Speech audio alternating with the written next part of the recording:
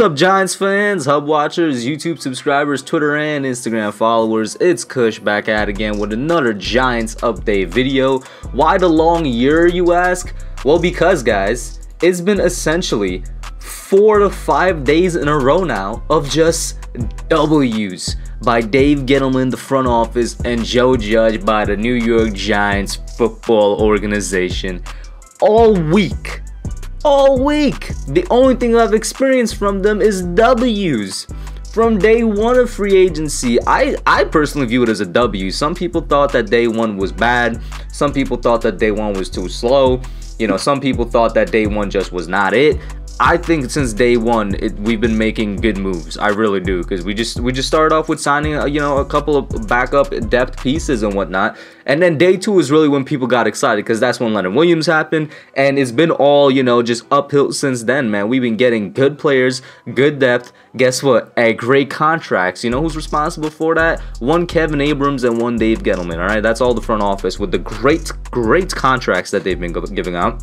It's the same type of contracts they've been getting out since last offseason, which is either a 1-year prove-it deal or a 3-year deal.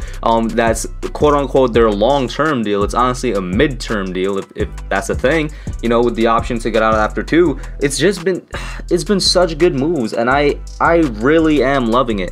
And I've been telling y'all, a lot of y'all agree with me, so this is to the fans that still maybe on the fence or whatnot.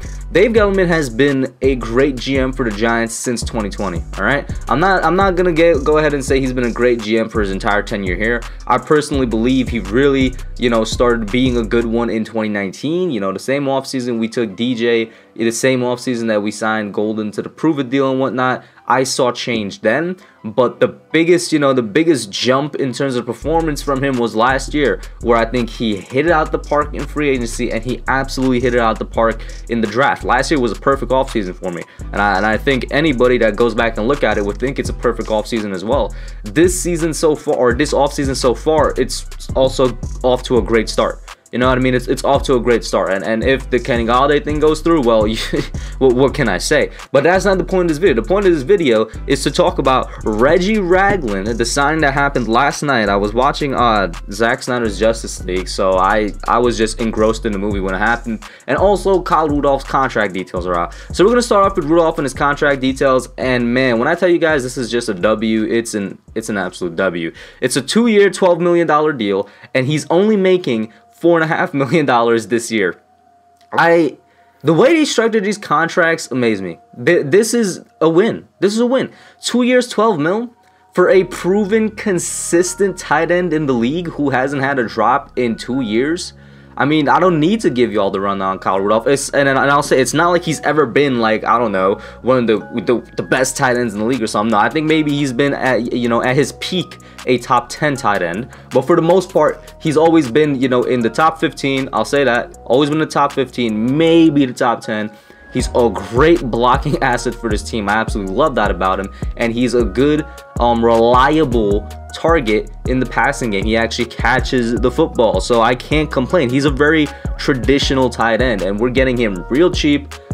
Just $4.5 mil this year. They're keeping it, as you guys can notice. The cap hit this year for every single contract that we've given out has always been, they're trying to keep it as low as possible. I think that's more so because of the cap space rather than what a lot of people think is, which is to keep space for Kenny Golladay. Now, of course, that could factor in, but I think it's just because they're like, hey, yo, we actually don't have that much cap to work with. Let's try and keep it down a bit. But this turns a W move into a super W move, in my opinion here, with Kyle Rudolph. I like the signing yesterday. I kind of love it today with the way the contract is playing out. And then last night, Reggie Ragland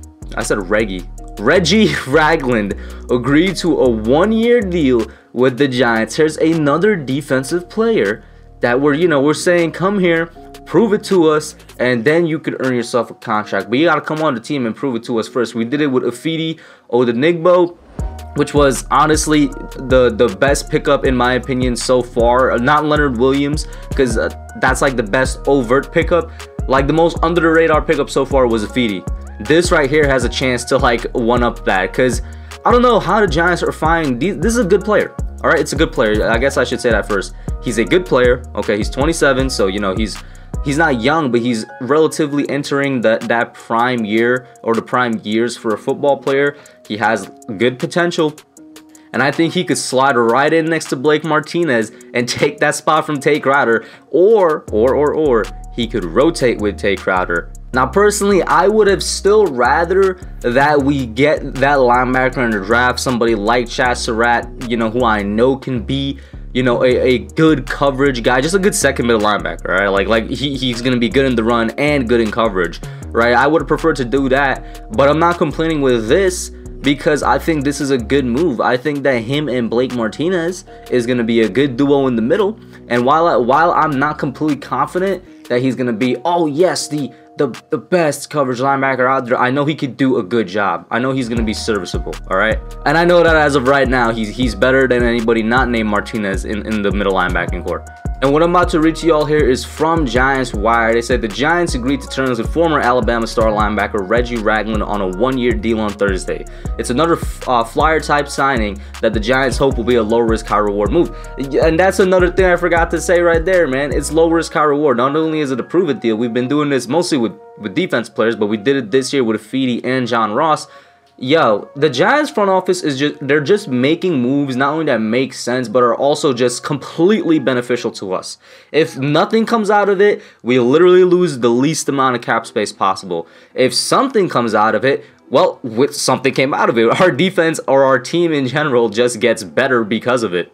The article continues with a paragraph that said, the 27-year-old Ragland was the SEC Defensive Player of the Year in 2015, and we know the Giants have an affinity for players who played under Nick Saban and Kirby Smart, who was the Tide's defensive coordinator back then. The Giants' new defensive assistant, Jeremy Pruitt, coached at Alabama before Ragland's time there.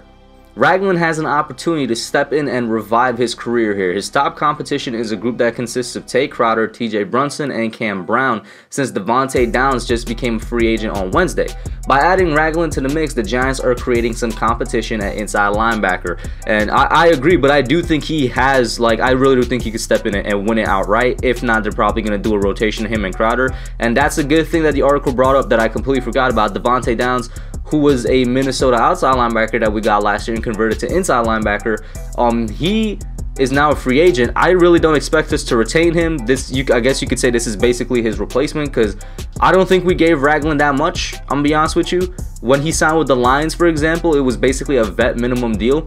I don't really expect us to give him much more than that, or too much more than that. If anything, I'd say probably it's like a $2 million deal at most, or something like that. You know what I'm saying? But it's only a move that could work out, in my opinion, and the Giants are making great moves. So that's it for now. Let me know what you all think. Put your thoughts down below, and I'm out.